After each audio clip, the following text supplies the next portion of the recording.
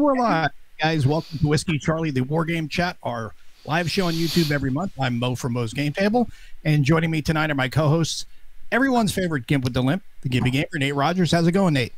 Going great. Nice to see all of you. Good to see you. And the Wargaming Wizard from Oz in cold Austin, Texas, who has now changed out the background to a Wargame background, Kev Sharp on the big board. How's it going, Kev? Hey, how are you? Not too bad. A lot better now that we have power. yeah, and no frozen pipes, shit like that. It's good. Yeah, that definitely was crazy last week. But and tonight our special guest is Rob from the big Rob's Tabletop World in War and Pieces. Rob Oren, the big guy, and he has said he's been threatening us that he's going to take over the show. And he wants to kind of flip the script on us, but I don't think he's going to take over the show. I think we're in charge, Rob, not you. Exactly. My little fuzzy friend. So I think you're in for a little bit of surprise.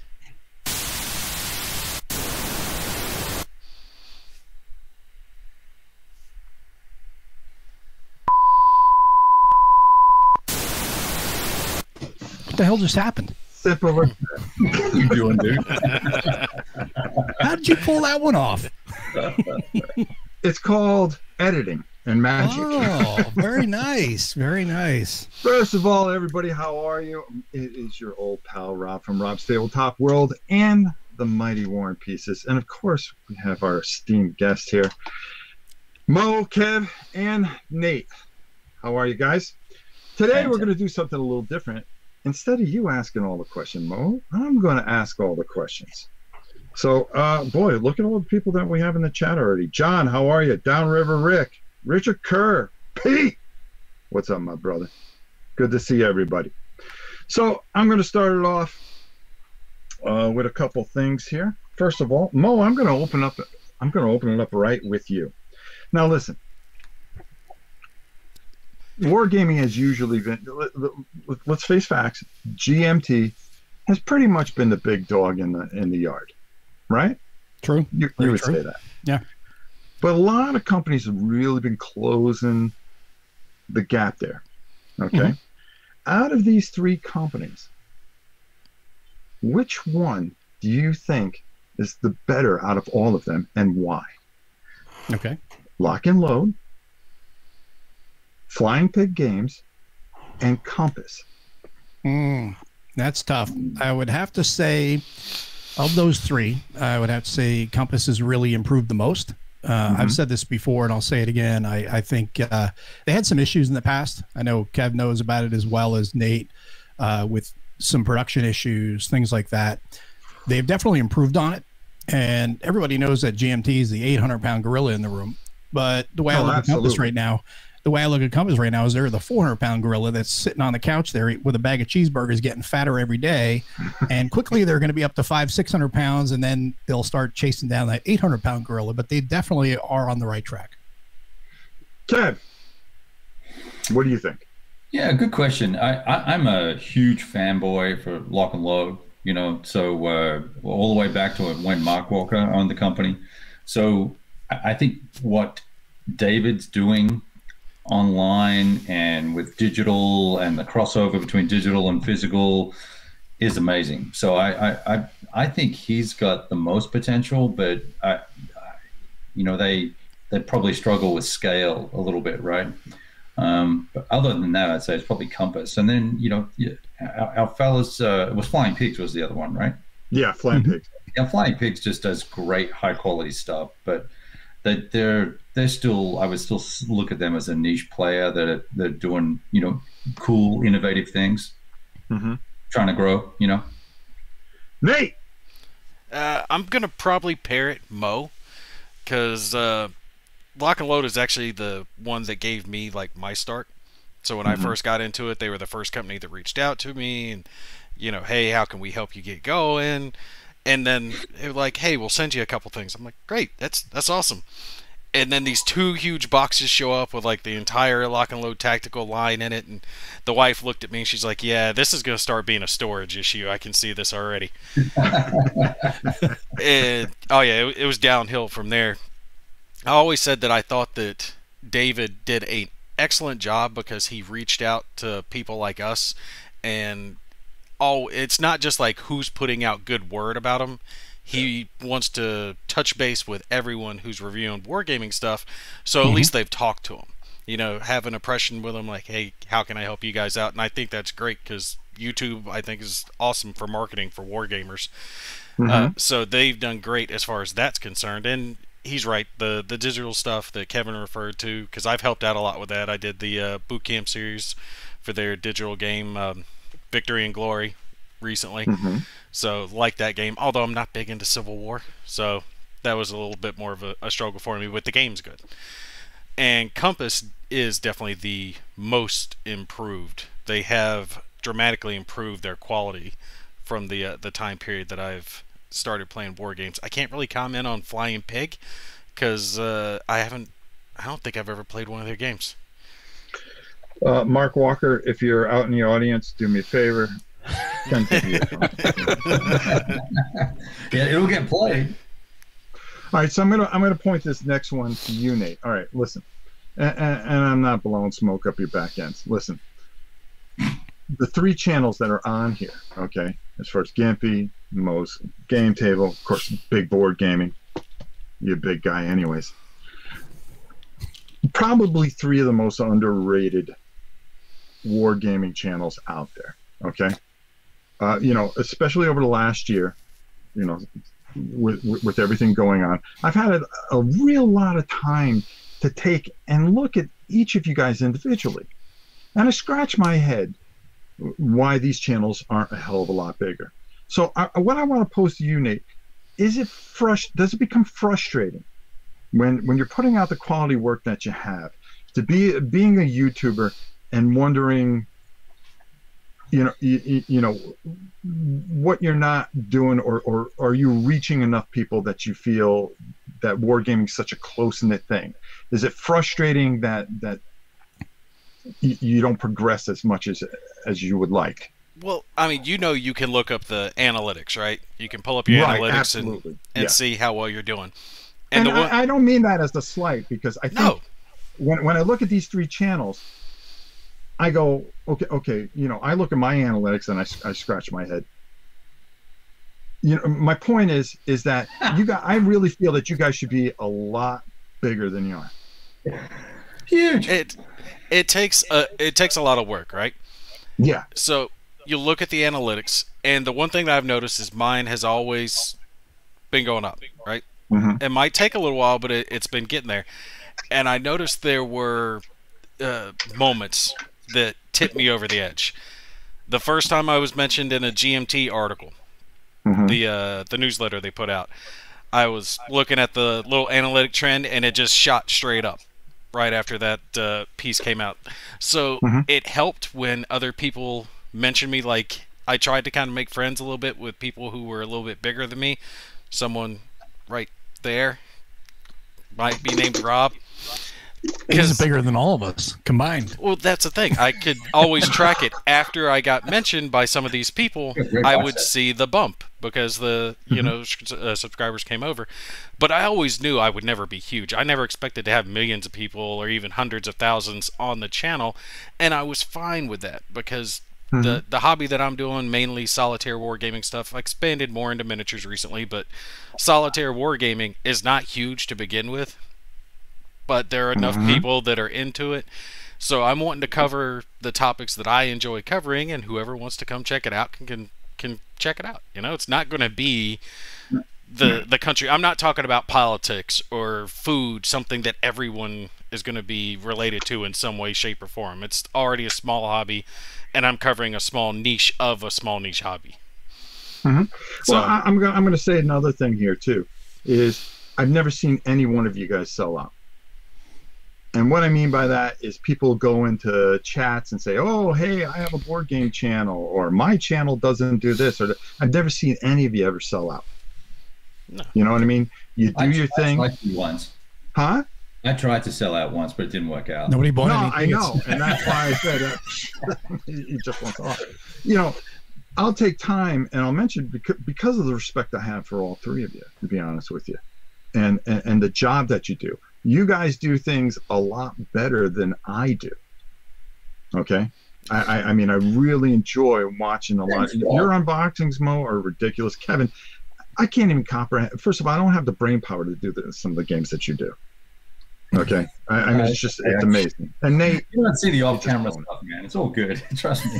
All right, that's it for my niceness. Okay, now it's time to. We can't keep up with your quantity though, dude. The amount of videos you put out in a week just blows it away. Anything that I'm trying to do.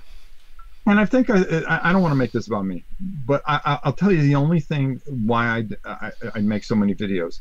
I always believe that if you have something to say, get it on at that moment. Don't try to script it. Don't be this. Don't be that. Because people know when you're a phony 5'4", little fat, nothing. Okay, they'll figure you out eventually. Dude, I'm 6'1". That's why I said. It sounds like a meatball to me. I'm not talking about you guys, obviously. Sounds like a meatball. Yeah, exactly. Spicy meatball. The thing is, I try to be. I hate that word, real. I just be myself, number one. Right. Number two, the minute I don't have anything to say, I'm not going to be making any videos. It does help, though, doing the live videos, the structure, the way you do it, because once you're done, you're done. You don't have to go back to post-editing and adjust the audio or video or any of that crap. So every time I record something, I've got to go back and do all that crap. So there's a lot more hours before I can actually get it to the upload point. Yeah, Nate, I think that's part of the challenge, right? That's why I'll do one cut stuff and just do it, and it is what it is, and then that's it. And then I'll do live stuff because I can't edit it later and just be done with it. But you're doing tutorials and really you're actually helping people as opposed to me just playing a game. You're helping people learn, so it's got to be more accurate and edited and correct. Yeah. So don't sell yourself short. You're a great slouch. Well, believe it or not, I have videos filmed all the way out to March 29th. Wow. Nice. Like, I do 3 taped videos a week, and then I'll fill in the rest of the week if I get something in my head. And I just try to have those 3 videos a week and then build out from there. Right. And I try to stay ahead of the game. Can you send me a few of those for when the wife's in the hospital, and I'll just edit my head on your body? Oh, absolutely. Just use it as filler. I mean, you are, anyways, at a slim, trim, lean, ripped, what's that? Oh, 185. No. Very nice. No. Kevin. So yes, sir. Someone comes up to you with a very old and vintage bottle of whiskey. Oh. And says, I will give this to you. But you need to share it with just one designer. Who would that be? Joe Belkowski. And why? If it's not him, it's Frank Chadwick probably. But Frank, good choice. Yeah, I just went through this exercise about 4 or 5 years ago. Started really paying attention to design, more attention to designers. And every time I looked at a box of a game that I really liked, it was a Belkowski game or a Belkowski series. Great campaigns in the American Civil War, The Light Division, and all these other titles and series and things he's been involved in, and written books as well, D-Day games. And he would be a guy I would like to understand how he goes about designing his games, playing, coming up with the history, doing the research and all the rest of it. He seems like a very, very interesting guy. And he's a pretty tight rules writer. He just has a really crappy map artist and developer. So, over in the past, right? Because I haven't seen a game from him in a long time. Yeah. Nate, I'm going to throw the same thing to you, but you could put, Natty Light in place. Gotta go with the low blows. I would have to put either John Butterfield, just because I like his game designs. Like Enemy Action Ardennes is one of my favorite solo games. I just love the system he crafted for that. so well made with the counters, the chip pull for the damage, or Fabrizio and the other gentleman, I can't remember the name off the top of my head, who was involved with 1985. Tony. Thank you, Mo. 1985 Under an Iron Sky, because that one is just a work of art. I think they did an excellent job on that game. So in depth, you can tell that it was a labor of love, that it was well crafted, and they put a lot of thought into it. They didn't just try to willy-nilly a combat table and throw some dice. They really worked at that thing, and they know it. You know, that is that crafted, handcrafted war game. Really, really, really good game. And that's, I even mentioned that when I talked about the game, that I think part of the price just came with the sheer amount of hours that they had dedicated to getting that to the table. So yeah, those would be my people. Mo, take it home. I'm going to keep it really short and sweet. It would be Mark Herman, for the simple fact that you get Mark drinking, he'll tell even better stories than he does when he's sober. So definitely Mark Herman. I thought that was Uva. Uva's another great one too. If you can get both of them together, forget it. Just share that bottle out, and you can just sit back and enjoy the stories all night long. That's great. I like it. Let's see, because I'm throwing you softballs right now. WBC or Historicon, Mo? WBC, because I've not been to Historicon. And I have been to WBC, and I liked it there. I like the format. I like the size. I like the array of wargamers there, and I like the fact that the whole vendor hall is all wargaming, and pretty much not all, but a lot of vendors are there. Not vendors. A lot of the publishers are there, and they're showing demos of their games. So you can check out stuff there that you can't elsewhere. And Historicon, I can't attest to that one if it's the same or on equal footing as that, but it is one I'd like to go to sometime. But for now, I'd say WBC. To add a little addendum there, do you think it'll happen this year? WBC? Yeah. I personally don't think any conventions will happen this year. If they do, it'll be late in the year. It'll be very small groups of people, because I think this whole thing is still going to be a mess, and travel restrictions will be in place. It'll be, people will be hesitating to travel. People are going to not want to go to conventions and have to wear masks and things like that. So I'm not really counting on anything happening this year. I could be wrong, but I'm not counting on it. All right, I'm going to twist up the question a little bit. Nate, the same kind of thing, but what is the best convention you ever been to? War game convention. Have to be WBC, because that's the only one I have been to. Unfortunately, that's why I twisted up. Right as soon as I started going to conventions, I got big enough to actually go. It was right after that COVID kicked off, so there was a couple that I missed. But it seems like I went, and I met Mo there, and everyone knows Mo. Everyone knows Mo, because he was taking me around. Hey, this is so-and-so. Hey, this is so-and-so. Like, to every single person that I met. And I can actually put this out there. I am, guarantee you, the only guy who has a wife that's begging him to go to a wargaming convention.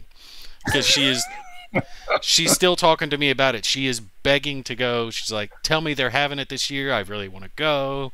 She loved the place. Awesome. The kids had a great time. They had a little package deal you could get where they could ride the ski lifts and play the games and do all that cool stuff. So they had a great time. And then I got to do my thing. So she was begging me a few weeks ago. She's like, come on, tell me they're having it this year. I'm like, I don't know, honey. Well, do something about it. Put it out on your channel. Tell them they need to do it. I'm like, yeah, they're going to listen. I'll do what I can. Kev, same question.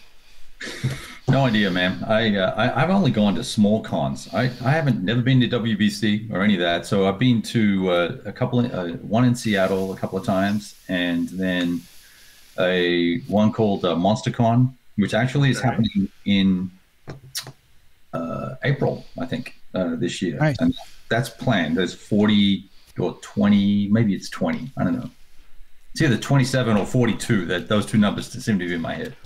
So yeah, I'm a small con guy. I don't like the big things. I'm not really, just a money pit for me in terms of spend. I agree wholeheartedly, especially, I found after being to all the big cons for years now, that I find the little wargaming cons are the ones I like.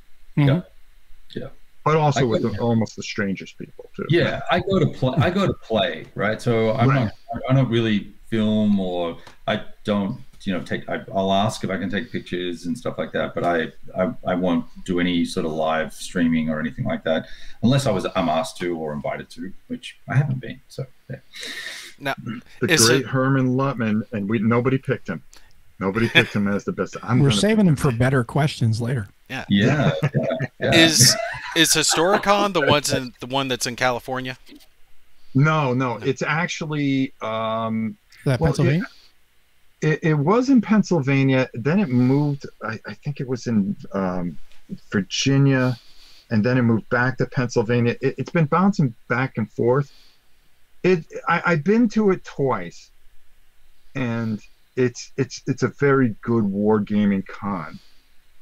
Very unique. Is it about the size of WBC, like the amount of people that are in attendance, you would say? No, I would say it's smaller. It used to be one of the biggest wargaming cons. It used to be Historicon, and then I believe Origins was a strict wargaming con.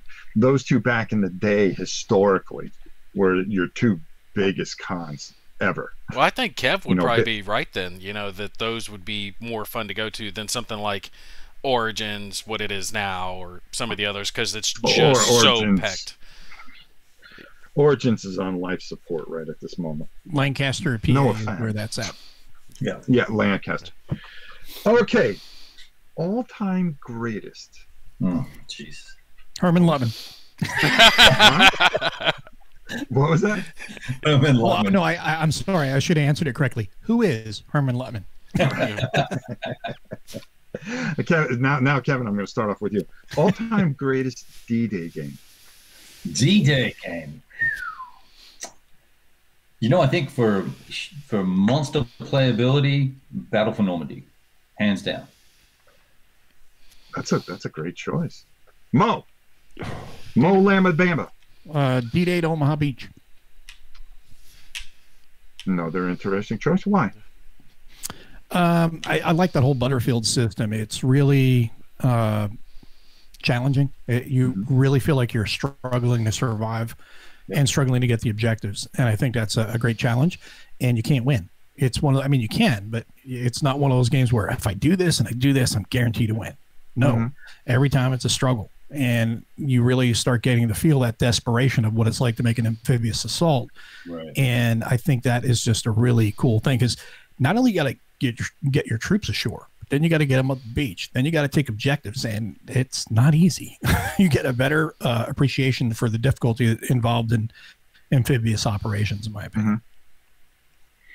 Nate, clean it up. Ditto Mo. I mean, he took my answer like words right out of my mouth. Come on, I said Butterfield earlier. That's definitely going to be my D-Day choice. All right. I'm going to put this one to you, Nate, because you got out easy. All right. A benchmark war game that you judge all other games to. U-boot. Meaning your war game that you consider your holy grail, and that you can, when you play a war game, well, it's not as good as blank. Thunder in the East. Thunder and the East. Well, I was Yes. just looking at that the other day. Really? Why? Yeah. And that's strange, because for me, I'm not a big Eastern Front fan, like, at all. I like the Western Front. I just don't like the Eastern Front. Don't get me wrong; it's great for tank battles and Kursk and all the other crap. I just like the American fighting side versus the Russian fighting side, because American. But yeah, Thunder in the East, I just thought it was so well crafted. The thing they did with the supply dice, right? So you could have the yellow dice that would go on the cities, and it helped you when you were looking at it see what roughly your supply radiuses were. The fact that the units could break down, I liked how I compared the force pulls to a cash register, the change boxes, because when you were exchanging units, like you could break them down from larger sizes to smaller sizes or beef them up. that it was like a cash register that had to be square at the end of the night. So whatever you took out, you had to put back in from the board. But the force pull, it's like you were buying new stuff, so you were actually adding that to the board. I think everything that they did with that game was about streamlining the rules for a monster game to be very easy to play. And it's not a full-on like huge monster game, but for a game of its size to be as streamlined as they did, I thought they did an excellent job with it. So it's like running a bread shop? No. I'm just asking. I don't know. Sounds like a retail operation. I talked this game up a lot, but I just think they did a really good job with it. Even the rule book was a breeze to read. Everything just clicked. Most rule books, when I'm reading them, I have to read them once and then sit down with the components and read it again. Like, okay, so that's what they meant. And finally, at some point, the brain starts to comprehend. With this, it was like, oh, ABC. It's just that easy. And roll the dice. Even the air support, and I know with their newest game that involves the Mediterranean that's going to be coming out, I think naval components are going to be handled a similar way. But when you brought in your air support, it just kind of changed the combat dice, or you were adding dice to the ground combat that's already going on. But it was all done with simplistic symbols on the counters, and it made it really easy to understand. Nate, you said that they're coming out with a sequel. I that was by Victory Point Games. They're not doing it anymore. Who's now putting it out? That's GMT. GMT. They're gonna be putting it out. GMT's taking it over? Mm-hmm. Yeah, I talked to Alan about it a little bit, and he had reached out to me, and then we kind of on first name basis. Alan. Yeah, like that, baby. Want his phone number? But I'm looking forward to this one. As much as I love the Eastern Front with the section they're going to be covering now, my only concern is the fact that it's going to be coming with a new publisher. How compatible are the components going to be? Because are they using the same counters, the same maps? No, how's this going to be the same map, man? No. So now, Nate, I'm gonna do a follow up here because John asked, Nate, how many times have you played it, and or how far into Thunder in the East date-wise have you played? 43? Question mark. Oh, there it is. It's right on the bottom there. Yeah, I can't remember how far I played. I thought I said it with better passion. I played some off camera before I packed it up because I ended up doing, I think, a 12 or 13 part video series on the game, but because of its size, you're covering such a huge swath of land. It's hard to do it, and I was showing everything, right? And even the combat system was so cool because it had little arrow counters you could put down to show your odds. I loved that, man. It was so great. God, I want to pull it out again. Damn it, you're killing me. I played it just a little bit longer, and that's the biggest pain of having a YouTube channel is I can't play necessarily what I want to play. Because if I didn't have a channel to worry about, that would have just stayed on my table and I would have played through the entire campaign. But since it took up my entire table, usually I can fit a couple of war games on it. This thing took up the entire 5 foot by 6 foot table, so I couldn't leave it up as long as I wanted to, unfortunately. Mo, same question. I suck at these things, and I hear echo. Does anybody else hear echo? I've been getting that a little bit here or there. Okay. I think it's just a little bit of inherent lag. Okay, now it's gone. Well, now it's back. But anyway, I really suck at picking top 3, top 5s, number 1s, anything like that. That's why I don't do those videos, because I find my tastes will change. Top 3, top 4. No, I know. That's why I'm saying it's hard to nail it down to a grill game for me. So I would say currently I would be between one system and, well, I guess they're both systems, World of War 85 and Next War, because World of War 85 is just a great system, and it's going to build out into a really big library. I know Kev's a big fan of it as well, and as so is Nate, and it is one of those things that you can play, and you are as well. You can play these big pitch battles fairly quickly, and you can see the wrecks all over the battlefield, and you can get a sense at how devastating modern combat is. And similar with the Next War series, just on a different level, the World of War 85 series is the popcorn version type of game like that, and Next War is more of a, I don't want to say study simulation, It's not at that level, but it's definitely a level above. A study simulation would be like less than 60 miles, things like that. That's more where you're studying, that whole era and that conflict. But I think the Next War series is great because it's got that intro basic rule set that you can really dig into and have a lot of fun with. Yeah. And then it's got the advanced rules, which take it up 5 more notches. Just when you think, wow, this is pretty cool, and there's a good deal to wrap you take it up to the next level, and you bring in naval and air and things like that. And that's when you start going, wow, I really screwed up on that. I committed too many air forces, and now they're all splashed. Now I've got nothing for strikes, things like that. And you learn the hard way on how you have to husband those forces, and you really do get a really good appreciation of how bloody modern combat would be, how effective our platforms are at killing each other. Big Kev, who's big at everything. Take us home. Big at everything. Wow. Well, so I would probably agree with Mo from the World at War and maybe Lock and Load tactical. If we look at most played, I've played those games probably the most.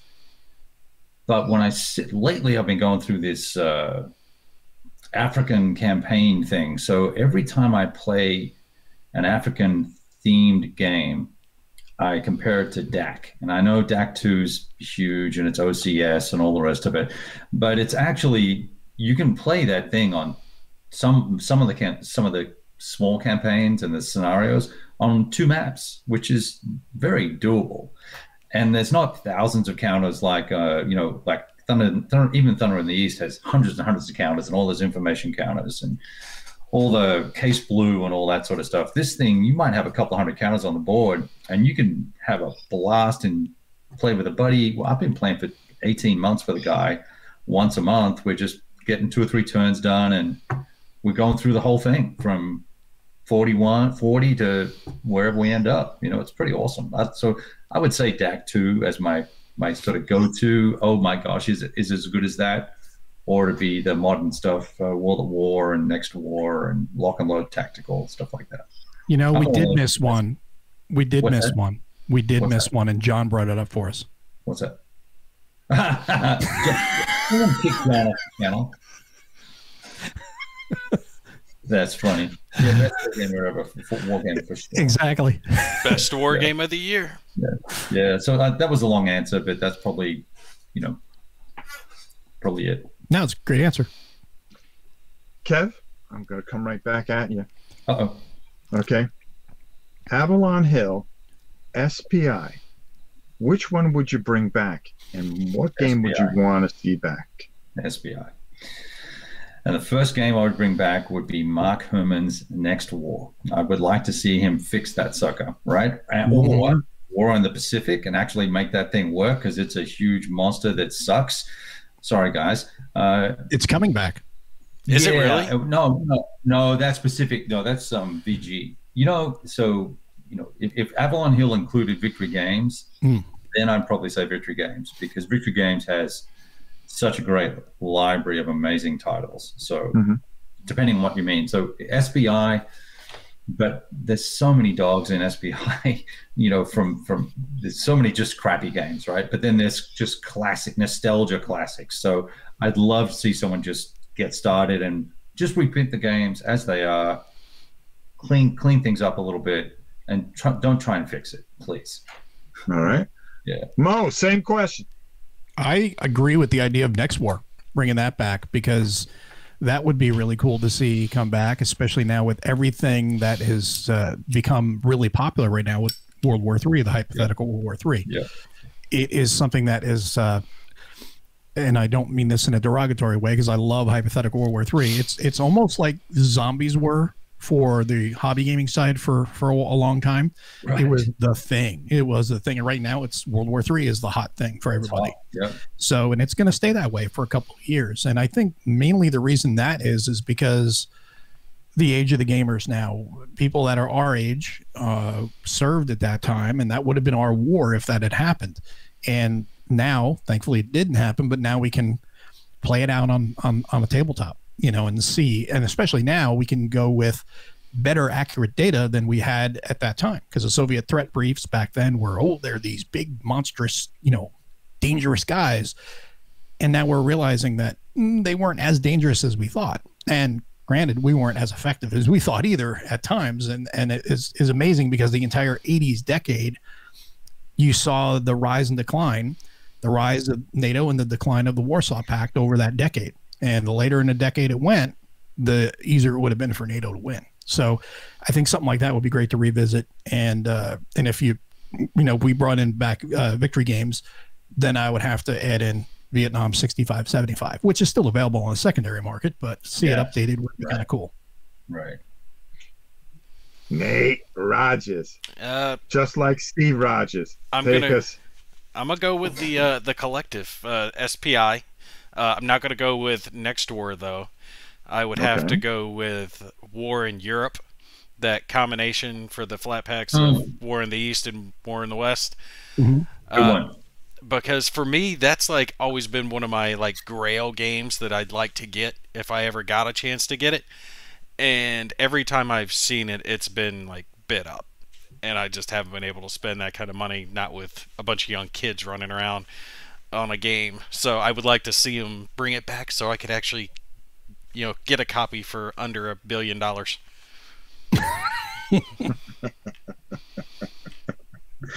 Good one. Okay, Nate, I'm going to stay with you.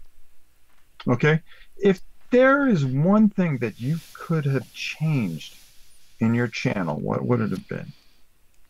I would have started it earlier. Like, way, way earlier. I actually talked to the missus about this, too. Because back when YouTube was first starting out, and there weren't as many channels, were as many people to compete with. And if I had known then what I know now, the whole subscriber count thing that we talked about earlier, I could be running it, right? It could be hundreds of thousands, or I could be the name in wargaming. Yeah. I'm just saying, or at least I could be Mr. YouTube. Oh at no, least 11 more than now. I was telling her flat out I would take advantage of her back when she was 20 years old. Like, hey, get on screen with me. Wear that low cut shirt too. I thought that was the whole point of getting married. You're supposed to take advantage of her, aren't you? We're getting ready to have a baby. What a corporate shill he would have turned out to be. What are we talking about? Sellouts before? Oh my God. No, look at it though. Like, the guys that have been around longer than us all have the bigger channels to compete with. The guys that I got into wargaming watching, are the ones that have tens of thousands of subscribers, and they're hard to compete with, and it's because they have not in wargaming that nobody has tens of thousands. What are you watching, bro? Marco, he was wargaming, but he has something like 70. Marco doesn't count, right? He's not a wargamer. I mean, he plays he presents war games and he plays Euro games, but he's not a wargamer, mate. And he's the only one other than Rob that I know that's got a substantial. No, Players 8, they broke 10K, so they're doing good. Okay. So good for them. I don't watch any of this. So. Show me the tens of thousands. Yeah, I mean, you can get the hundreds, bro. It'll never happen. What I'm saying is, like, I've also broached out and some into miniature gaming as well. And if I had been doing that 10 years ago, I would have a lot more videos up, a lot more games covered, stuff like that. So I just would have started earlier than I did into a less congested field. Do you think you would suffer from burnout?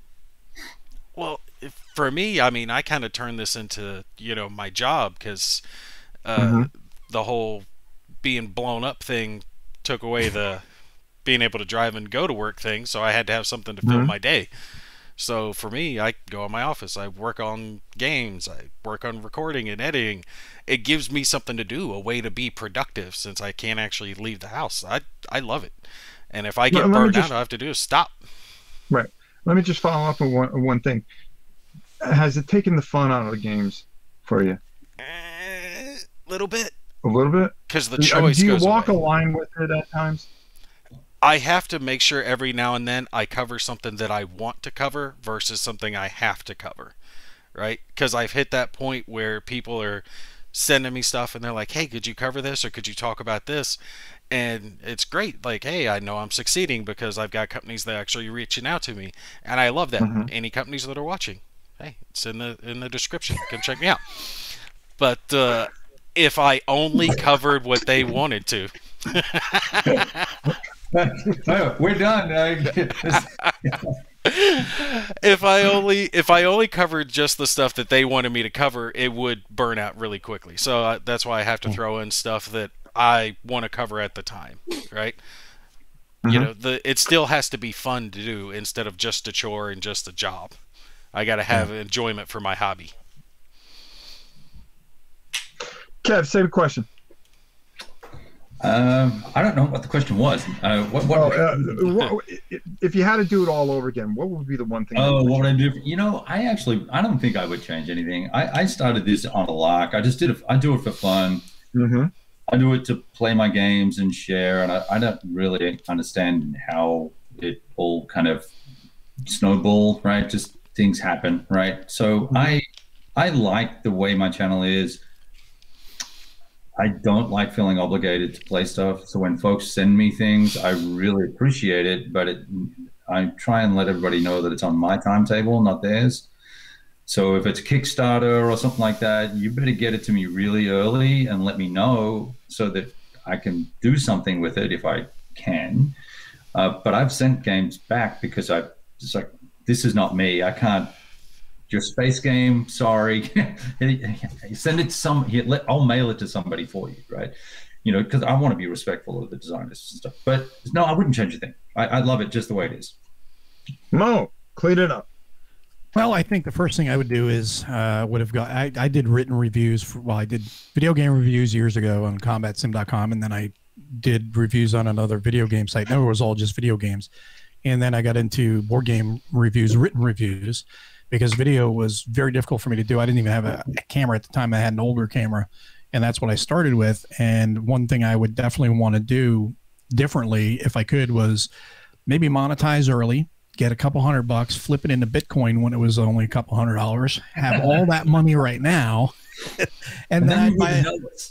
Exactly. Then I'd buy a house with a better room that was like soundproofed and everything, so I can go in there and I can actually shoot video and not be interrupted by my wife or anything, and not interrupt her doing her stuff, and be able to put out more content, because that's the biggest obstacle for me, is being able to shoot quietly, you know, in a quiet area, and do it on a regular basis, because it's tough for me to do. So if I could, then I'd put out more video content and maybe give Nate a run for his money with his tens of hundreds of thousands of viewers. You guys are so ambitious. Yeah, look at you. Poor for children. Kevin's the only one with the right answer. Well, no, hey, the right answer right there is getting in on Bitcoin when it was only a couple $100 or something. Now it's like over 50 grand of Bitcoin. It's no. It's not shilling to want to do well, to want to succeed and prosper. Okay, let's change that. You guys want to be very well. It's shilling if you only put out positive reviews just because they sent you something or paid you something. And I've told every designer I won't say something positive unless I, mean it. So if you send me something, I'm going to say what I honestly think about it. Or you can do the old, I feel victimized today. Why don't you give me money to my Patreon?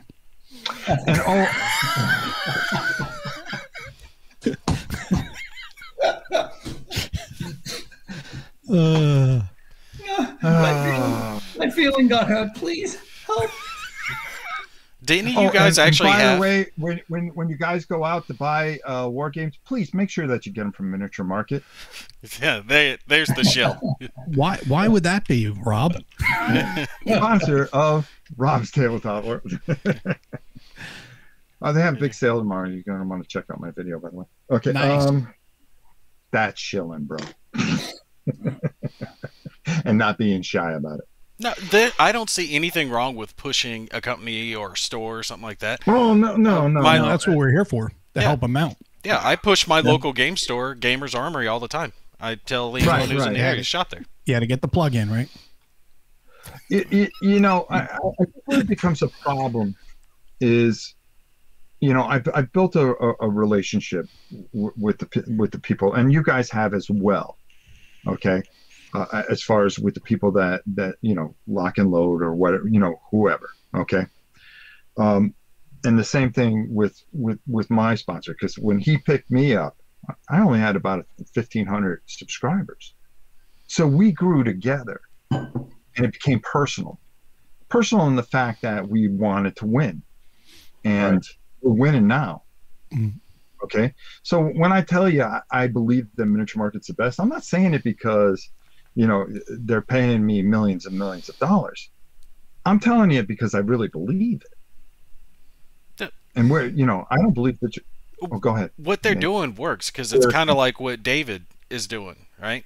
So when I go on their website, it becomes personal. Yeah, I'm looking at a game that I'm interested. I scroll down a little bit, and there's Rob's video. I'm like, okay, so if I want to see what this game looks like, I can click on it and see exactly what the hell I'm buying. I think that's an excellent idea. That's smart of them to do that. The difference between a lot of these other guys is, I'm not afraid to tell them, you want to know something? Here's the sale going on. You're not going to want to get this stuff in the sale. You're going to want to get this stuff because I really like this stuff. That's what I think. That's cool. Okay. And I have the freedom to do that, because the minute, like a lot of, board gaming creators have become a joke, basically. Okay. It's about this, and it's not about the games anymore. It's far from it. Where you guys, I really believe, stay true to it. Okay, we talked about another channel. They're about this, right? And how far they can go, and they lose the sight of what the game is. Okay, how many of those things have you seen, and you come away and you go, "Well, I didn't get anything from that." Yeah, I'll watch your video. I'll watch your video, and I'll watch your video. But I'm getting in the box. I'll understand how to play it, and if it's massive, I'm really going to stay and watch it and get a good feel for what I need to learn and how I can progress with it. Right. Okay. That's all here. And that's done out of passion, not out of this. Right. Now, listen, we all love money. Okay. That's how we take care of our lives, our families, buy things for our hobby and all that other stuff. Okay. But when you start going, well, this is a great game, you've got to get it, and you don't believe it, people are going to eventually figure it out. Yeah. Too true. They're going to figure it out because you can only hawk so much crap. Yeah, it only takes The one boy who time. cried wolf. One time. Huh? You take one time and shill for something that's bad, and people go buy it and like, well, You're this is done. garbage. This is not what he said it was. They'll never trust you again. Yeah, well, Exactly. but you also have to remember if you shield for something bad, it's got to be like the game is totally broken out of the box, and we've seen games like that. We've all talked about games like that like the rules are just really bad. The game itself, it's unplayable.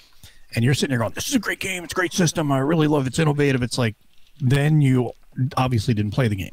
You kind of maybe scanned the rules, hit a couple phrases, threw that in your video as buzzwords, and talked about it, and you're full of shit. You're not really saying anything real.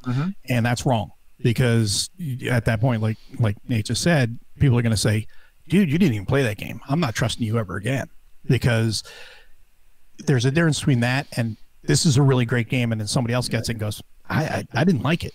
I mean, there's games that people love all the time. They say it's the greatest thing ever, and I'm sitting there going, it doesn't click for me. It doesn't do it for me. I think people who watch us find that they like similar games to what we like, so they trust my opinion on X, they trust Nate's opinion on Y, they don't listen to Mo. That's just kind of how Never listen to Mo.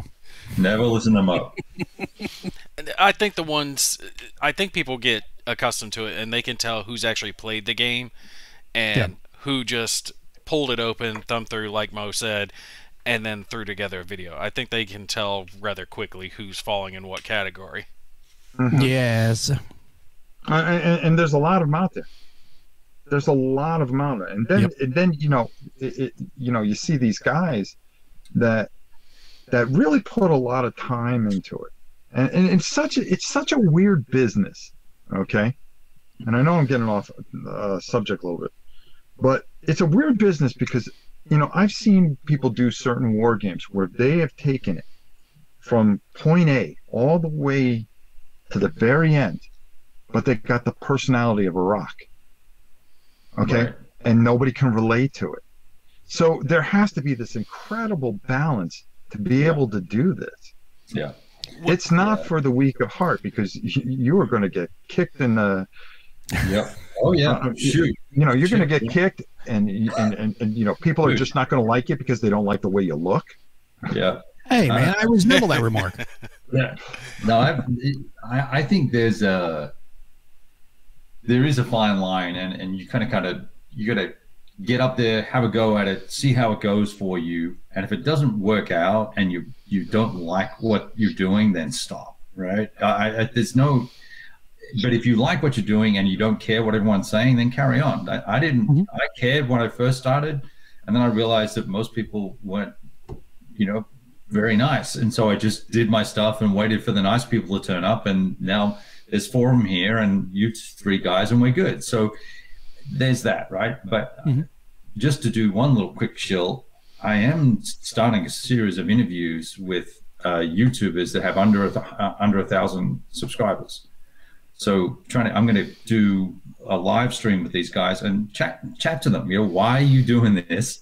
Who are you? What's going on? And all that sort of fun stuff. Because I think that's my way of trying to give back a little bit to promote those guys and get their voice heard. And then if they're as thick as a rock or dumb as a rock, we can ignore them. Or if they're awesome, then we can subscribe to them, right? Because there's a lot of hidden talent, and you know, I've done some things like that, and I've really pushed a lot of channels that I really believed in, because I believed that they were doing it from their heart, not for the dollar. You know, I left the situation because it was all about the dollar, which, Kevin, you kind of worked right into our next thing. If you had to give one piece of advice to somebody, a new creator, what would it be? Don't do it. Yeah. I finally got him to stop I'm really talking. trying to work and try to show that you guys may have some talent here. Oh God, that's so funny. Oh shit. I think that the best thing to do is, if you're passionate about it and you enjoy it, then get after it and have fun. But if you're treating it, if it's too much like a job and you're expecting to make a lot of money out of this, you're probably not going to. And for God's sake, don't overinvest in equipment and lights and technology until you know what the hell you're doing. No, you can do it, Rob. You have investors and bankroll. Like I don't make money. I pose for money, mother. That's it. That is a true statement right there, Tony. Bo's got a great face for radio. I do. Oh God, that's perfect. Anyway, that's my advice right there. Do it if you love it. Otherwise, shut up and let the rest of us have the subs. Mo, same question. What was the question? What advice? This is why we're awesome. No, you know, they asked me to come out here to bring a little life to the show, and the advice I would give to anyone who's a new YouTuber is the same thing I would give to a new wargamer. I honestly give the same thing to a new wargamer. If you enjoy it, do it, and don't let anybody hold you back ever. And if you're not sure what to do, ask questions. Yeah. None of us are big, hoity-toity. Well, most of us are not. There may be a couple, but I can't talk to for everybody. But anybody is willing to help you out. Pretty much, the wargaming community is one of the most welcoming communities I've ever been in. If you have a question and it's a legit question, obviously you have to time it right. You can't be at a convention when someone's in the middle of a big move and they're figuring odds and they got giant killer stacks. You don't go, hey, how do you play this game? It's not going to work. But if you ask them an honest question, say, hey, what's a good game for me to get started? What do you think I should get? What do you think I should do for YouTube? People are going to sit down there. They're going to give you every bit of advice that they can give you from their own mistakes and their own successes. They're going to try to save you time by saying, hey, don't do this because I did it and it wasted so much of my time. I spent money on this garbage and it's, bad camera, bad equipment, whatever. Get this instead. Save yourself some money. go do this, talk to this publisher, talk to that publisher, things like that. Watch these YouTube channels and see what they do, and kind of get a sense of that, and see if you can get on some other YouTube channels and talk to people and expose yourself, because that's one of the things we do Whiskey Charlie for, is to expose people to different publishers, designers, and content creators, because we want everybody to succeed, because when everyone succeeds, we all succeed. You know, it's just more fun for everyone. Mo. Yes. We're going to go to Nate now. I would say to take things slowly and not get a big head about it. And what I mean by that is, I've talked to some people before who've had the idea that you get into it and then all of a sudden people start sending you stuff. So I would say don't get too eager. Kind of do your own thing for a little while, and then once you hit a point, you'll start finding that people will reach out to you, that companies will start reaching out to you. If you're covering stuff in a certain way that people like, you'll get responses. Pay attention to the criticism, the useful criticism, because it's the internet, so some people are just jackasses. But if you get useful criticism like lighting or sound, or cover this in this way, or we don't like it when you do X, or we do like it when you do Y, pay attention to that stuff and kind of steer yourself accordingly as you kind of grow your channel. You know, take it slow and let it grow naturally, rather than trying to force things to happen, because people can tell, I think, that difference. I made that mistake when I first started. I tried to jam it as hard as I could, and made a few mistakes. What's that? You put your special voice on. Hello and welcome to Nate. Hello and welcome to Whiskey Charlie. Whiskey Charlie, GimpyGamer. Grew my special beard for it. Hey everybody, it's your favorite Gimp with the Limp. It's Nate Rogers. I am not that bad. No, I'm just goofing. No. But yeah, that would be my advice. Just to close this out, the best thing I can ever say is, never go on another guy's stream and start saying, hey, I started a YouTube channel. You guys need to come over to and disrupt somebody. Nothing gets under my skin more than that. Did you have people do that? Help, all the time. And then I'll stop the stream and I'll say, you're an idiot. You're an idiot. Okay? Because I can never do that. I even hate, like there's a couple people that go live and I'll watch them and I won't say anything. And if I say something or I ask a question, all of a sudden people go, oh, it's Rob. And it's taken away from the guy that's busting his back end. Right. From doing what he's trying to do. And I hate, and I'm not there to try to get people to come over my channel. All I want to do is watch and absorb something and go, oh, hey, that game looks really interesting. I'd love to check that out, that kind of thing. And it's a big thing. If they want help, send me an email. I'll have you come in, and I'll be more than happy to help you if you're a good person. Okay, never mind. Mighty Kabuki here? I was wondering. Over this channel, you don't go saying hi to Mo first. I was wondering if I was being called Gumpy at first on purpose, or if that was a mistype. Gumpy. Who called you Gumpy? Kabuki. Gumpy. Wow. She said, hey, Kevin Gumpy. Hi, all. And then she went Gimpy, too. Gumby. All right. Here's one that might stir a little emotion from some of our audience. Grognards. Whatever the hell you call yourselves. Okay? Do you think they help or hurt the hobby? They are the hobby. Grognards. Okay. I mean, wargamers are considered grognards. Okay. And I think everybody who's a wargamer kind of wears that title with pride. It's just the slang term that we all use for ourselves and everybody uses for us. Okay. So the hardcore grognard is at a convention. Okay. Mm-hmm. You got a bunch of new kids. I've seen this happen numerous times. Okay. And I've seen where, they decide to run a table. If you don't understand this game, just get the hell out of here. From the simplest of miniature games. And I find that when I run into them, and I'm going to give you guys examples, and then I want everybody's opinion of this, okay? people for 40 years have said that this type of gaming is dying. It's the biggest lie in the world. Okay, and that it's all going to die out with the last of whoever. But you got new people, and here you are in the golden age of board gaming right now. There is no time where things are produced better. Mm-hmm. There is no time where there are more games that you can get your hands on. And, back in the 70s, and Kevin will attest to this instead of you two youngins up there. I'm kidding, all right? Hey, all right. But anyways, there were a lot of games produced in the 70s, okay? But the quality and the amount and the companies that are out there now today, there's never been more war games made. So you should be embracing these people. I don't find that the true hardcore grognards do that. And I think they heard it. For a majority of them heard it. So, and that's why I'm asking this question. Yeah.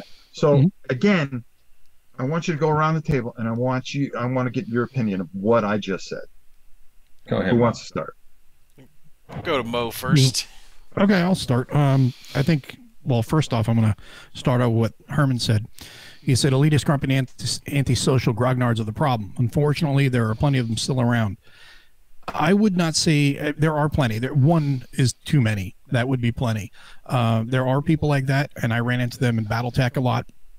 There are like the rules lawyer types that instead of teaching I'll come back to that BattleTech thing because I'm going to give you a great example of that.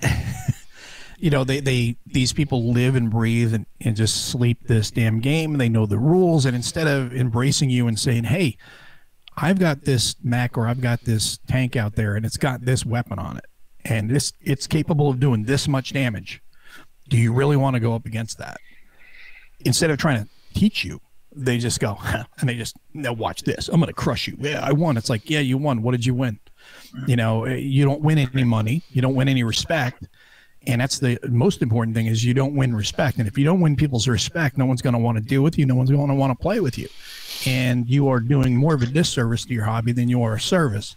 And the people that do, like you say, like, you better know the game at my table. It's like, well, jackass, get the hell out of this convention because this is not a competition here.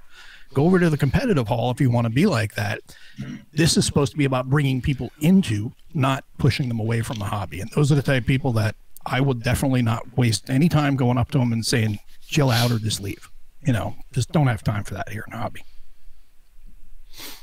Okay. Go ahead, Nate. I'll jump in.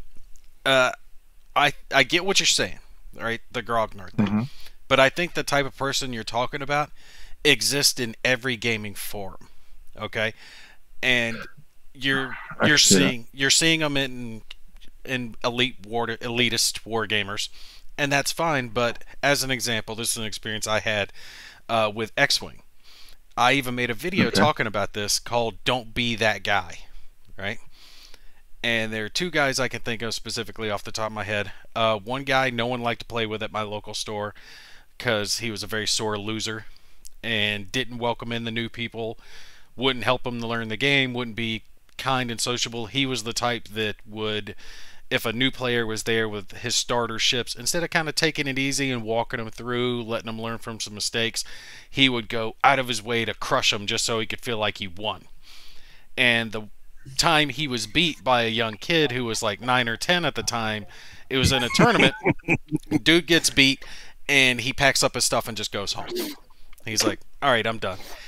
And I had another guy that pulled this crap, and I was actually playing him at a tournament. Real big tournament, the Crate Cup that they have. God, I love that tournament. The guys did a great job. And I was playing this gentleman, and he flew right into a trap. Playing a couple thermal mines, and he flew his ace pilot right into it. And he got so mad, he took his plastic template and smashed it into the table, and it goes flying. And I'm like, dude, really? Like, do I have to get a TO over here to rule on this because you're being a dick? And I stomp him at that point, but he had pretty much given up on the match.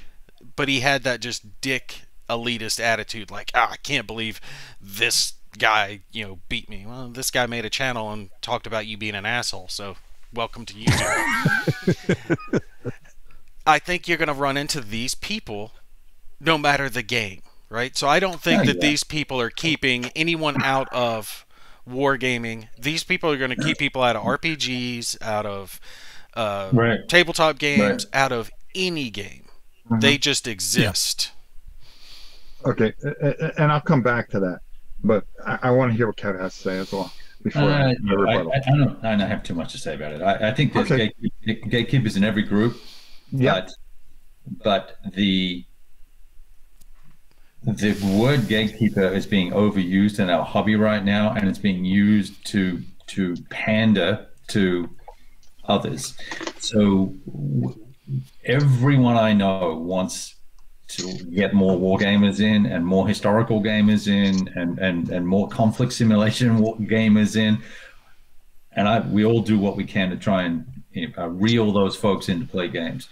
But if we pretend that there are these artificial barriers, I think we're making a mistake. So I think the cranky grognard is a thing, but we just got to call them out. If someone's being a dick, I'll tell them. It's all good, whether it's digital or face to face.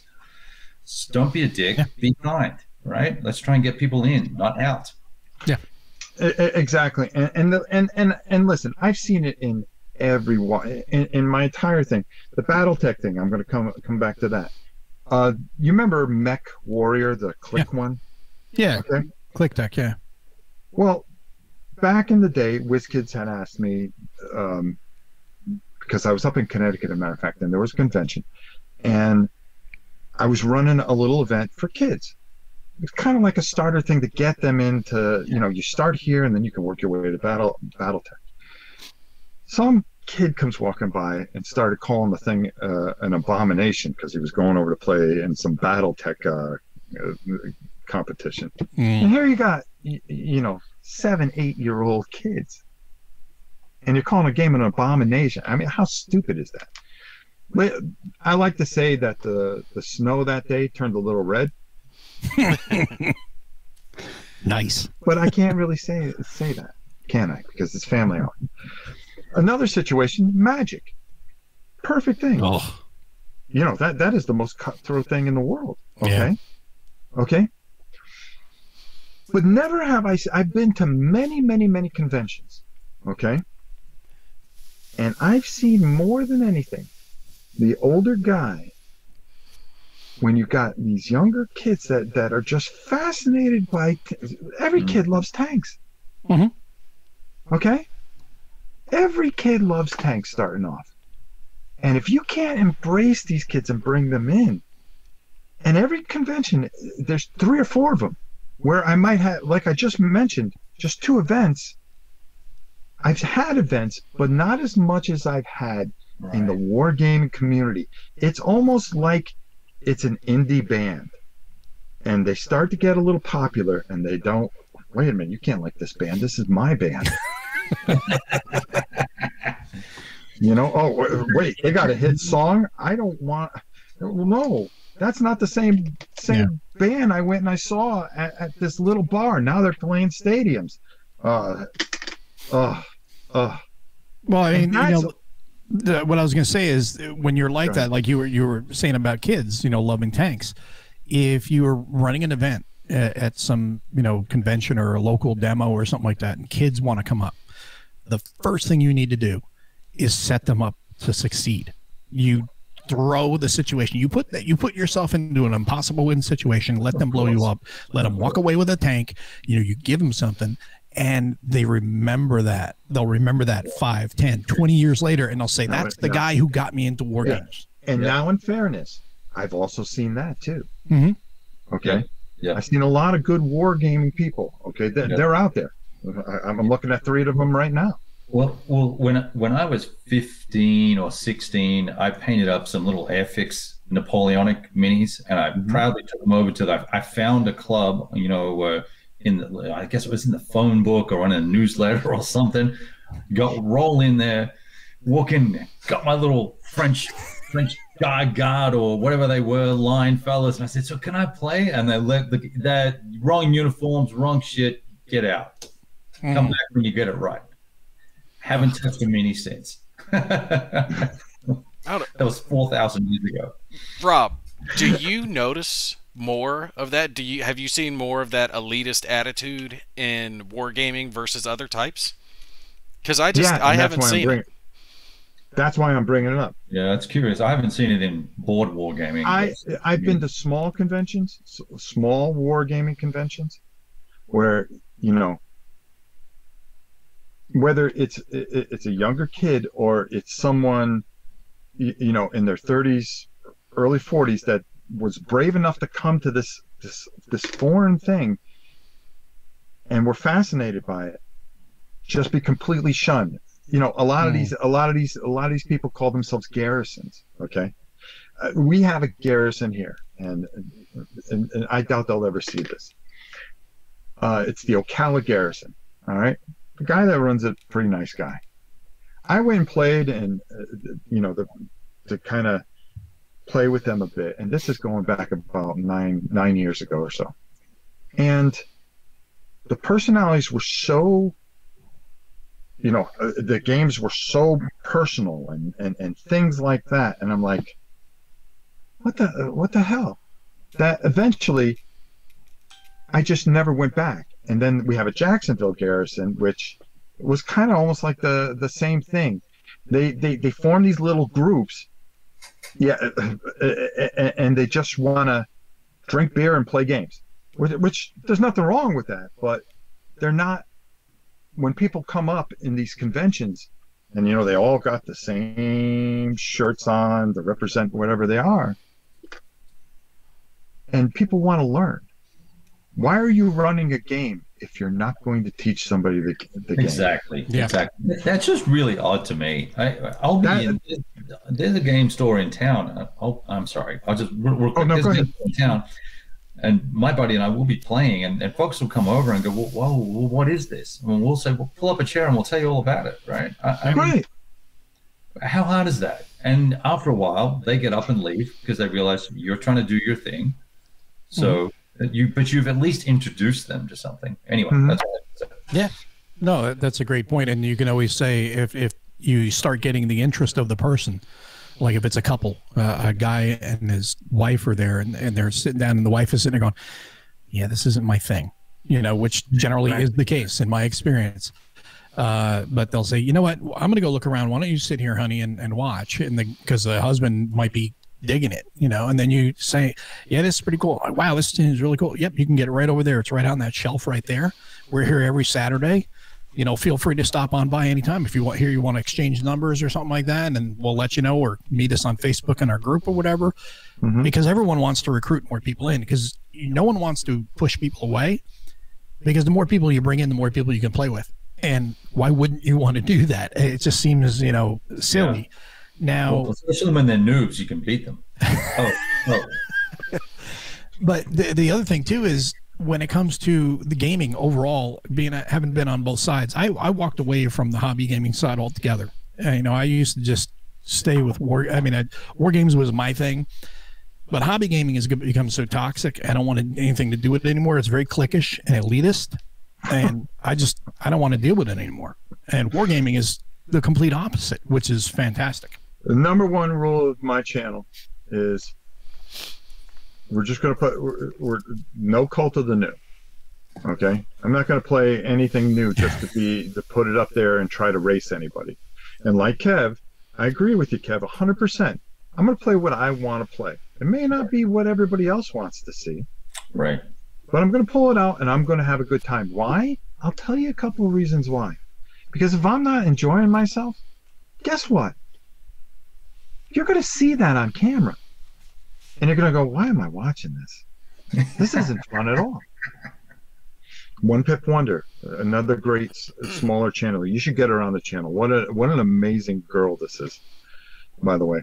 But I want to reach back, because at one point, listen, I always loved war games, and it was always Dungeons and Dragons and other things as well. What really set me and really made a difference was probably one of the greatest grognards of all time. Okay, you guys remember the GDW games, the Europa series?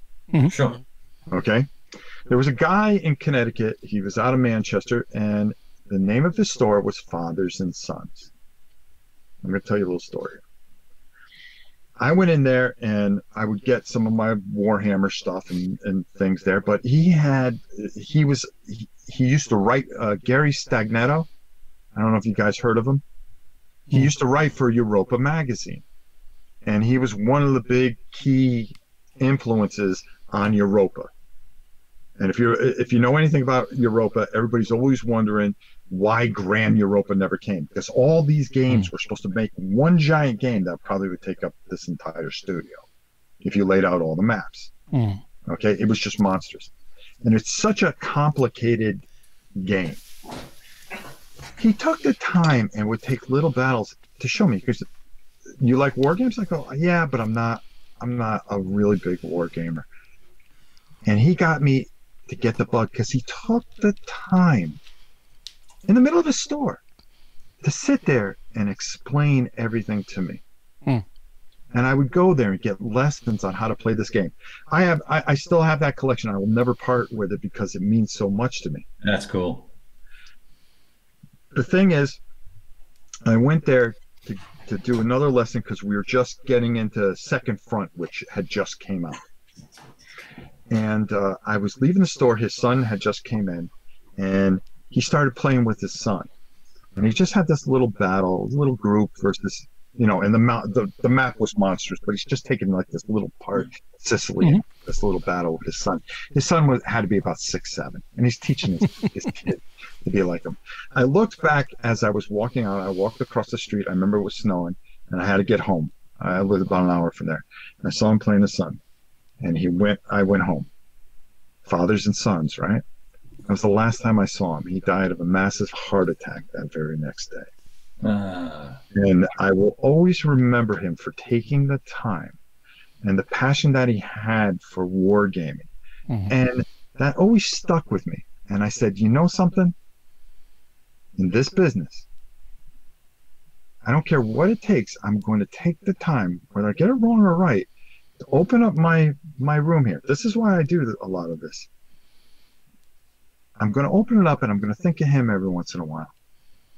And I'm going to show off these things. And I'm going to, hopefully I inspire somebody to play one of these things. What more could you want in life? Yep. I think that some of us might almost have a little bit of a biased experience from what you're talking about, Rob. Because when I got involved with this, right, I'm coming at it from a different angle because of the channel, and a lot of people knew who I was. So if I was asking to sit down and have someone explain something to me, they might have been more willing because of the channel, the camera, whatever the case. Because you're a big deal. Yeah. So, well, small deal, but... Yeah, mic drop. But you get what I'm saying. Like, I never had that experience when I first got started of anyone saying, no, I'm not going to take the time to teach you, or I don't want to tell you about this game. Whoever I asked, they were more than welcoming. So that's been my experience. Everyone was welcoming when it came to wargaming. I just never ran into the elitism of, nah, I don't have time for you. I really think it's a problem. To some degree, you don't have that problem now because of everything going on in the world. We're not going to say what it is. But, with everything going on, you've had to learn to do this yourself or possibly have somebody that you can trust come. Me, I live out with alligators, snakes, swamp, and me, and a bunch of games. That's it. So they have houses now, right? You don't have to live with the alligators and the snakes anymore in the swamp. What's that? They have houses now. You can live in one of those instead of living in the swamp with the alligators I'm hardcore. I'm Army. I'm hardcore. Here we go. Okay, here comes the gratuitous Marine moment. Go ahead. No. And now. I mean, I can just say aren't really Marines yet if it'll make you feel better. You're always a Marine. If you're ever a Marine, you're always a Marine. You're just not an active Marine. And we made the old man lose his train of thought. yeah, no. What I was talking It's about. Army for you. What I'm saying is that there is a well, I am old. Okay, I die a little bit every second. We all do. It's true. But solo gaming is a lot more prevalent right now, and all three of us here, one of our big things is that we show things off without any other people. Once in a while, I'll have my son if I can, but hey, watch the Army jams. Whoa! I am Army, buddy. I still am. So he was talking about my jab. Oh, feed him some crayons. I knew it was going to take him a sec to get it. Crayola, baby. Fresh.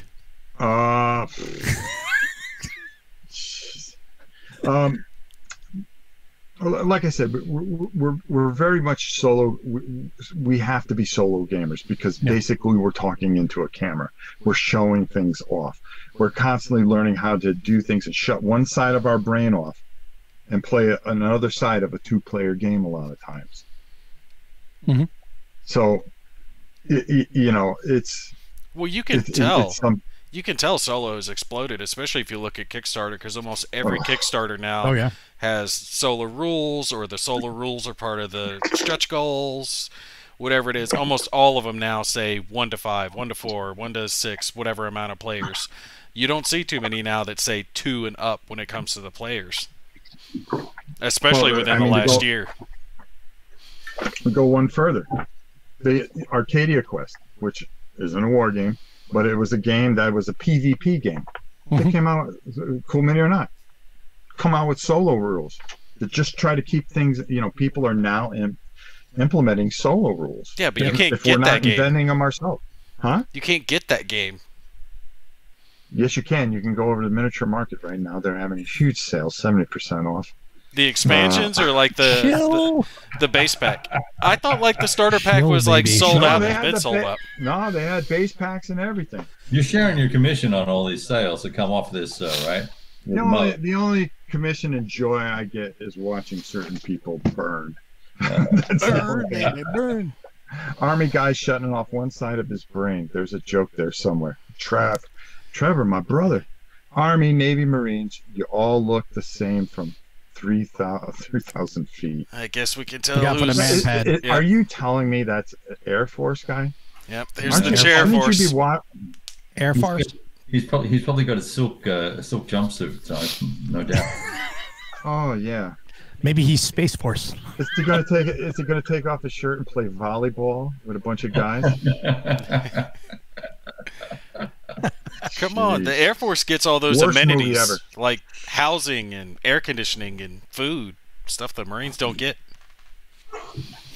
Well, I mean, it's really easy to run from a fight in a plane. Yeah, true story. Air Force. Oh, by the way, my laundry's due. You're making me tired. They should be dropping it off. What's dropping off? His laundry. The Air Force usually drops off my laundry. I like the nice crease. Kev's like, I don't know where I can throw a joke in here. Oh, jeez. Where are we at? Hour and a half? Yeah, we got time. All right, I'm going to give you back your show. I do have one last question I think I'm going to throw in here. Saves the best for last. Okay. I'm going to ask you guys. Herman Luttman. Exactly. Bingo. Ding, ding, ding, ding, ding, ding, ding, ding, ding, ding. By the way, have you seen his latest offering in magnificent style? The redo of it? Redo, yeah. How beautiful. Oh, yeah. Absolutely gorgeous. Just got it in. I'm completely and out of all his games, that's the one game I never played. Oh wow. That's the one game I never played. And everybody kept on going, hey, Crowbar's like in magnificent style. I'm like, okay. It didn't register. So this comes out, I take a look at it. I love that game. Nice. Absolutely love the game. That's awesome. Really enjoyable. Very enjoyable. I'm hoping to get a free copy soon, Herman. Herman, I mean, jeez. It's Kevin. Come on now. Jeez. Worthington. Right. Oh, now here he goes. Now he's pumping it up. Worthington did a wonderful job. Thanks. No, it's something special, and I really suggest that you guys pick that up either at Worthington Publishing, or you can check it out. It's coming soon to Miniature Market, with the lowest prices out there. I'm phasing out of All existence. right, in all seriousness, That's start great. with you, Nate. Of all the war games, what is your favorite period? The favorite game that I've ever played? Period. Period. That's like Ancients, World War II, World War One. Oh, time frame. Period. He's a Marine, dude. What time I'm sorry. period? I get it now. Thank you. I had to. Hello. Because I Thank hate God this your wife's question. on that channel. Just right. The IQ went up to about at least 175 now. I would have to say, oh god, it sounds so cliche, but either, God, I'm gonna lean towards Ancients just because I like the whole sword and shield and galleys and all the other crap, just to be a little different. But World War II is my main focus, just because there's so much. I mean, it's inundated everywhere. But the one that I've always enjoyed is like the Great Battles of History series, GMT, Alexander and the Hoplites. I've always wanted to get their game, Galley, I think is the name of it.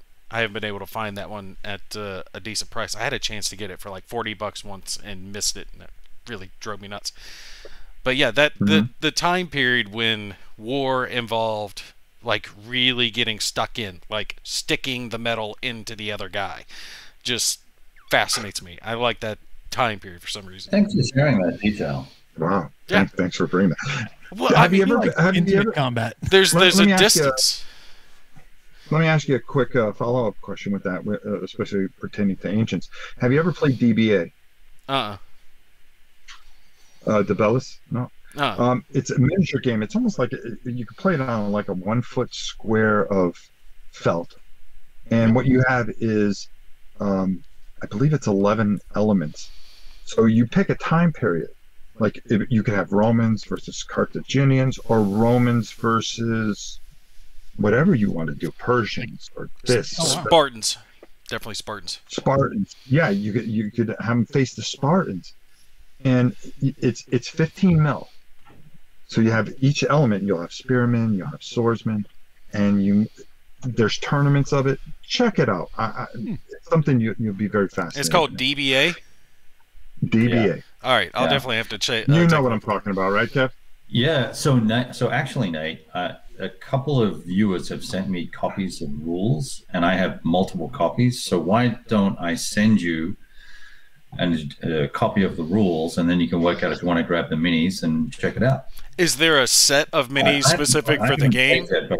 You go to Old Foundry or whatever. It's very inexpensive to each army. I think $12 or something like that. Oh wow! And you bring in whatever armies you like.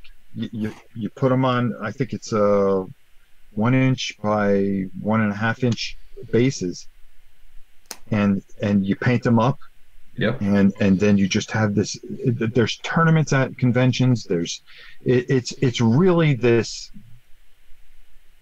It's a big thing, but it's a very cult type of thing. It sounds kind of like a shape, Ancients version of X-Wing or something like that. Like your little squad, your team. Nah, it's a lot more strategic. I would compare it more to chess than I would. Yeah. Would you agree with that, Kev? Yeah, I have a small set of figures, and I've read the rules. I've goofed with it a bit, but I haven't really played. So it's like a Great Battles of History battle, Nate, is what you're playing. Same sort of scale, but just but shrunk down. So you can do a 1 foot by 1 foot, 2 foot by 2 foot, and each stand is X number of men depending on what you're doing, right? Right. No, that sounds like something that'd be right up my alley. I've never heard about it. It's a 50-year. Joe just said it's a 50-year-old system. It's glorious. It definitely has longevity then. Nate, I'll send you a copy of the rules, bud. No, I appreciate Easy it, to Kev. learn, fun. It's something that would really be great on your channel. You would love it. Yeah. The Bellis Antiquitas. Yep. See, even Herman knows. Yeah, I'll So definitely now check it's that out. definitely huge. Same question, Kev. Favorite time period. So I'm torn between ancient and hypothetical modern. So I'm a bit of a hoe for everything, but probably leaning lately towards anything modern, anything post World War II. You know, so I'm all over that. Mo, bring it home. World War II obviously is really popular for me. World War II, it has to be East Front and Pacific. Pacific needs to be tactical, but preferably even better than that. I like modern. More modern, the better. And I don't have any problem with playing anything that's present day. Even could be ongoing. It doesn't bother me because I just look at it as it's a game. I'm here to learn about what's going on, and I don't need to have any separation from it. I know some people do, and I respect that. But me, I just like to see the what ifs, and that could be hypothetical, like Next War series we were talking about before, things that haven't happened but could, or stuff that is happening currently or has recently happened. Really is what interests me the most. One last question I'm going to give you guys. What game are you guys most looking forward to that's coming out this year? Wow. Nate, start us off, big fella. Damn. Hold up, you have to come back to me because I'm having a brain fart and I'm trying to remember the name of it. Mo. Dummies. Take us home. NATO, Cold War goes hot. NATO, the Cold War goes hot is the one I'm most looking forward to this year, and coming out next month. All right, there we go. Chad. I have two because I can't. No, it's all right. We'll take them. Okay, so Third Winter OCS. Ooh. Monster big ass East Front. You gotta be excited about that action, right? And then obviously, well, actually, maybe three. Storm, the next World at War 85, which I think might get out later this year if things go well. And now I just had a brain fart. Oh, Air and Armor from Compass Games, Bruce Maxwell, who, by the way, I'll be interviewing Friday evening. See, that's what I like. That's what I like. Get it in there, Kev. Get it in there. Nice. All right. I remember the name, by the way. Oh, go ahead. It is Core Space, my favorite miniatures game. The Kickstarter, the newest Alien one. Yeah. That's definitely top of my list because I think the core space system is so ingenious. You can use it with anything else. There's the rules on BGG where you can incorporate the miniatures from Nemesis to have like an alien type game, or you could even use the aliens from Aliens in it. Nice. So yeah, love that game system, and then of course the Thunder in the East sequel. Are you guys excited about Twilight 2000? Hell yeah. Yeah, I'm excited about that. Yeah, definitely. We're gonna have to do a live play one night. I want to get my RPG on. I haven't done RPG in 20-something years. Listen, I got 27 cameras. Yeah. We can pull it off. We need to do that with Aliens. Aliens RPG and Twilight 2000. They both are from Free League Publishing. Yeah. Let's do it. I would love to do that. I'm down. All right. Listen, I have taken over this channel long enough. I brought enough class to this, and we actually have people watching this stuff. Yeah, we've had more than 4. This is awesome. Yes. Wow. All it took was a big fella to come in, bring a little clout to the store. Okay? Now, Mo, I hope you learned something on how to host a show. Thank you so much. I really did. I was glad to come here and teach you a little bit. What I do want to say, though, is I want to thank our 3 unbelievable guests, all right? The mighty and fantastic Nate Rogers. What more can you say about a man like that? Kev. Big heart, big brain. That's all I can say. Oh. You're fantastic. We love you. Mo. Jeez. Big mouth. Mo, the only thing I can say is your wife called and she told me, "Can you please get some conventions going so I could get him out of the house?" Perfect. That would be great. And your humble host, the mighty Rob Oren, of Rob's Tabletop World, War and Pieces, and many other exciting things that he never knows what he's going to do from one day to another. But he is sponsored by Miniature Market. Gotta get that last shilling. I was waiting for I it. got to get that last shilling. Listen, I want to thank everybody for having me on here. If you ever don't want me ever to come again, don't invite me. This would be the best thing for you. But it's always a great time. It's always great to see all of you guys. And I'm going to give you back your show. I will see you guys soon. I talked to you personally, most of you, so we will talk soon. But I've actually got to do some work business, the real work that we can't talk about. So until next time, I will see you all soon. Thank you for having me on. I really appreciate it. And you guys have been fantastic. Good and times. very gracious. Thank you. Thanks, Thanks Rob. for coming on, Rob. All right, guys. Catch you later. If I can find out Take it how to easy. get off. X. You know what that means. Rob's got Now to we can go talk hurt his about him. wrist. Got to get that real work in. Oh man, that was fun. That was fun. But yeah, we'll close it out here ourselves for the evening too. Really appreciate everybody tuning in tonight and enjoying our guest host tonight, Rob Oren from Rob's Tabletop World and also Miniature Market. Make sure you buy your games from Miniature Market. From those guys. We're like shilling everywhere tonight, just having fun my with God. it. You know That what? it was a good one. It was a good Let's show. not invite him back. He made me nervous. The next time we do a show, if he's on with us, I got to get a sign to put behind me that says like "Cool Stuff Inc." on it or something like that, just to mess with him. Oh god, Oh, that would be. Rob loves Cool Stuff Inc. Oh man, that would be funny though. But no, it was good stuff. And Miniature Market are good people. They have good deals, and so does NWS, which somebody else had mentioned during the show, and cool stuff. And Yeah, it Gamers is nice Armory to see and- him back because he got shut down for a little while and then he came back. Yeah, no, it's great to see them back. And main thing is support anybody you can, whether it's your local game store, your online game store, or if it's the publisher direct. Make sure you support them. And somebody had said earlier to let them know, and I do appreciate that, and I agree with that. If you purchase a game that you kind of got the interest on from a content creator, mention the content creator's name, because that is not a bad idea. I'll let them know that, hey, I saw it on Nate's channel, I saw it on Kev's channel, I saw it on Mo's channel, whatever, and that's what got me to buy this. I think that would be kind of neat too, so that way they know that, hey, we're out here supporting them, and they can see a direct result of the videos that are put out, the information we're putting forth to people. They can hopefully get interested in buying games. So I actually had a Kickstarter one time contact me, and they're like, yeah, some of your subscribers asked us to send you a copy of the game because they want to see you cover it. So if you'll send us your address, we'll send it to you. And I'm like, sweet, sounds good.